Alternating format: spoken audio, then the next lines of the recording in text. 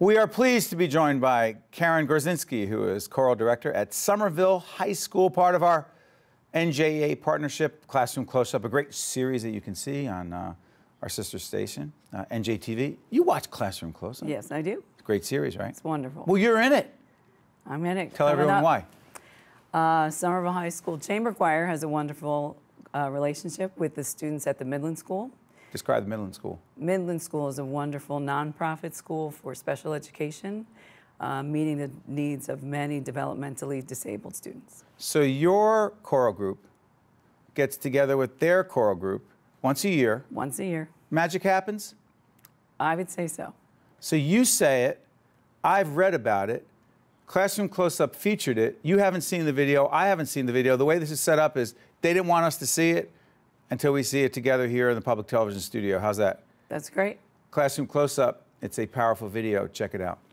Some nights I stay up, cashing in my bag. Karen Gorzynski and the chamber choir of Somerville High work hard to create great harmonies.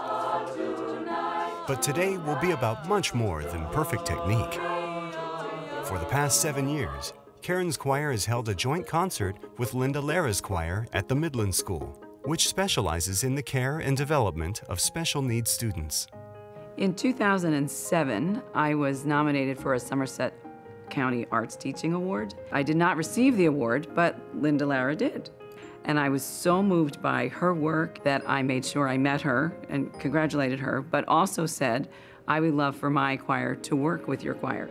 And I said, I'm all for that, because we need experiences with the community for our students.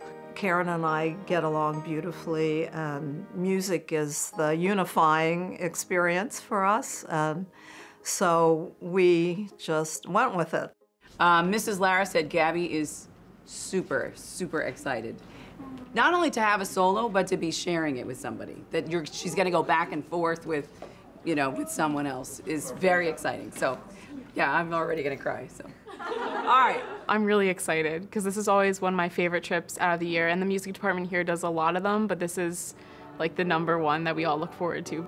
Having gone last year, the nervous energies have gone away because I've already been there, and it's just a lot of fun. This is another example of the universal language bringing people together. I feel like it could heal the world. It's awesome. Hi, Aunt, how are you? Somerville High is warmly welcomed by the Midland School with high fives How you doing? I remember you from last year. and plenty of hugs. The day will include a pizza luncheon and a concert for the Midland School faculty and students. We will stand with you. It's just a beautiful moment to be singing with everybody, and especially sharing the solo with Gabby. Like, I was able to sing with her and just make music with her, and it was wonderful. It was great. I feel confident to sing Let It Go from the whole school. Sometimes I get nervous, but Mrs. Lara just says, just let it go. It doesn't matter what language you speak, what ability or disability you have, everyone enjoys music and can be brought together with music. The concert made me feel most excited and happy. I love my students, and I am very proud of what they did today. They have big hearts.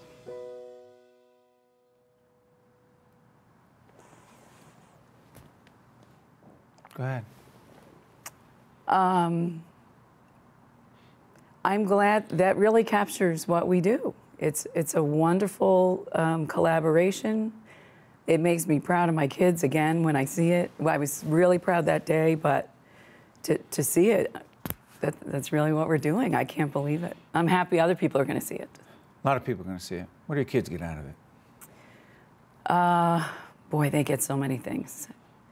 Obviously, what music can do to bring people together, but I think on a whole different level, it opens their hearts to accepting students with special needs. They would not be together unless we took this trip, because once a parent decides to put their child in Midland, there's no inclusion like in public school. So we have to physically go there for those kids to experience inclusion. And I think it's important. I really think it's super valuable. I think other teachers should find ways to reach out to special needs schools. They don't meet until the day of. Correct. But there's some carryover from the year before. So some of them knew each other, a lot of them did not. Why did you reach out for Linda, the other teacher? Why did you do that? I was so moved by her having a choir in that school. I had no idea what went on at Midland School, and that she has a choir with those kids was so powerful to me. And I just thought more people should know about it. And if I brought my kids there, more people would know. And now we ended up on Classroom Close-Up, so now even more people will know. Yeah. Why did you go into teaching? Oh, I just love kids. I would have taught, I thought maybe I was going to teach English. I didn't know what I was going to teach until I was in high school, but I knew I was going to teach. This experience with your kids together with the Midland kids, what has it done for you? It gives me, well, it's a great source of pride, but it gives me hope. Like, I hope that I am instilling in my students so much more than just the ability to read music, but to use music as a tool for good. Music as a tool for good. It's a lifelong interest. They can do it forever. They can use it to bring people together. They can use it for themselves if they're feeling down. You can join a choir somewhere. You can use it for your whole life. Is music some sort of, as it was described, universal language? Absolutely. Absolutely. You look at our society in times of trouble, people gather and sing. Sorrow, we sing. Joy, we sing. I got to ask you this. For about a year now, I've asked people of all stripes who are leaders the most significant leadership lesson they've learned. After watching you on Classroom Close-Up and seeing the kind of leader you are, I need to ask you, as an educator, as a person, as a professional in your field, what is the most significant leadership lesson you learned? It's a great question. I feel, in the way I lead,